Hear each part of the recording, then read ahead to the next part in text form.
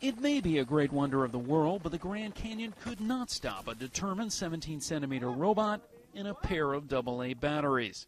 The climb up a dangling 530-meter rope took 6 tries, but the plastic carbon robot powered by Panasonic's EVOLTA batteries eventually shimmied to the summit in under 7 hours.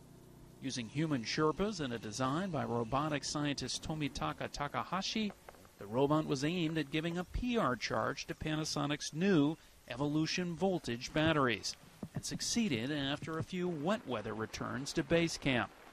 Japan, which produces batteries powering everything from toys to cars in a $50 billion global energy storage industry, now holds the Guinness title for the longest-lasting AA cell with the EVOLTA.